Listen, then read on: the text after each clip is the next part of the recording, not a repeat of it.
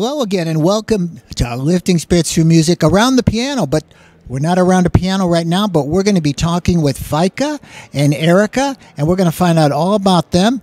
What's really cool, these are the first people, music people in this show, that of all the interviews we're doing here at the NAMM show, that are from the state of Wyoming. So why don't you guys just tell me a little bit about your background, why you're here at the NAMM show, and we'll go from there. All right. Well, my name is Feike. I'm originally from the Netherlands, born and raised, and became a full-time musician, toured around the United States, and ended up in the state of Wyoming, where I purchased a small little log home, some land, and tried to live the frontier style. And it didn't go all too well. Continuing with music right now, hoping to grow as every musician does, get better, and visiting NAMM to connect with my old friends, AARs from Remo, from Schlagwerk, and some other places, other brands, and it's phenomenal to be back here at NAMM and see this place grow as well. That's awesome. And Erica, you're also from Wyoming, and you say central Wyoming, near Jackson Hole. Tell us a little bit about your background. Certainly.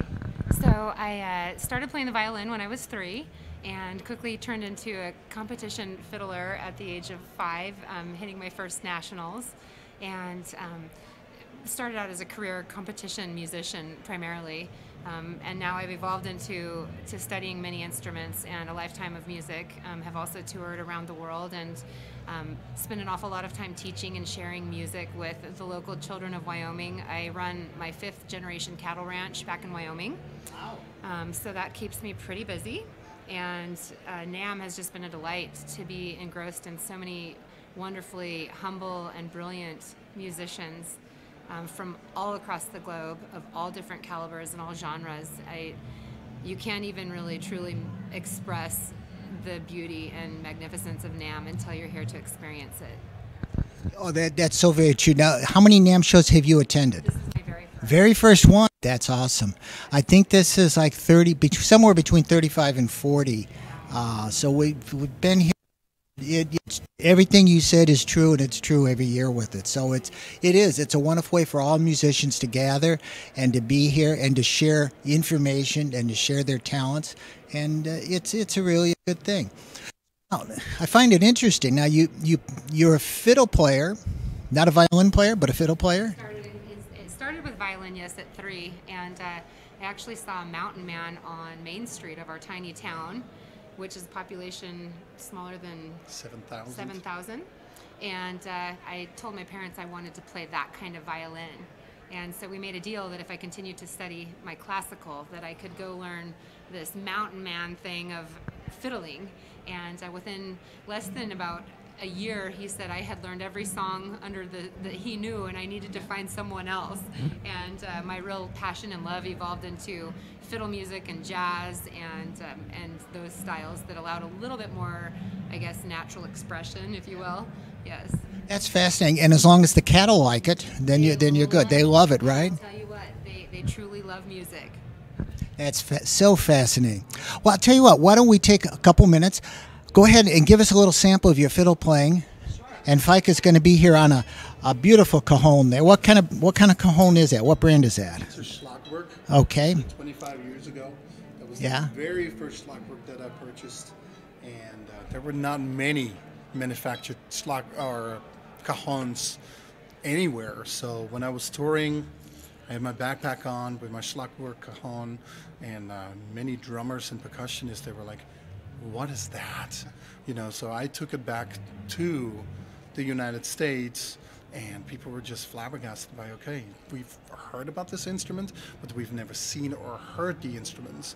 So that's how it ended up, and I experienced a home fire about 10 years ago, lost all my instruments.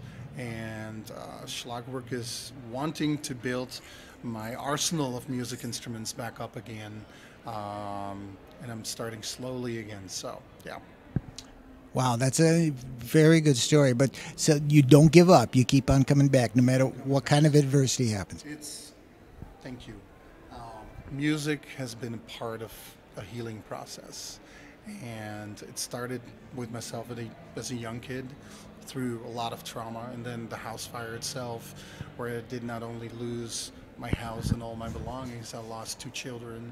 For the longest time, I was put on some severe medication to numb all the pain that I was going through. And thank to God and thank to the music, the gift of music that He gave me, the healing pattern is moving again, and I get to play music with joy, with a lot of positive emotion, where for a while after the fire, I could not even fathom and play music. So I'm back on track and playing, having joy again, and healing for myself. I also see other people heal through the music that I'm playing. So it's a very powerful instrument, music. Yeah, you need to lean on it a lot. And with that story, you definitely need to do that. Play a little something for us. Tico Tico. All right, Tico Tico, an old classic. Do you want to roll into the other after Tico? Yeah, we can do that.